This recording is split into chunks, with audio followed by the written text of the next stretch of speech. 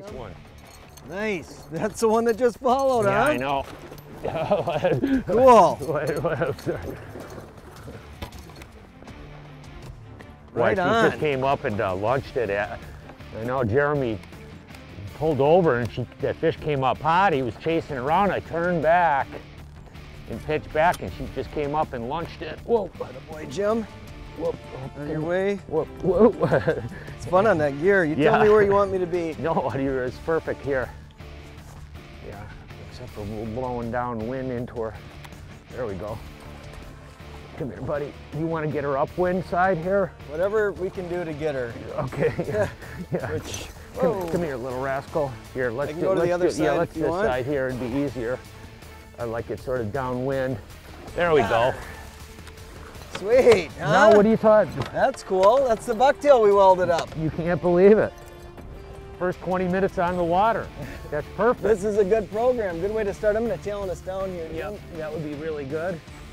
It didn't take long to get one of these guys up and out of there. Beautiful fish, though. Look at that. Nice one. We'll get her back in the water. She's still healing up from spawning. She's got some rough spots on her. Pretty green on it. Yeah. I'll get a still of this, Jim. Okay. Put her in the net.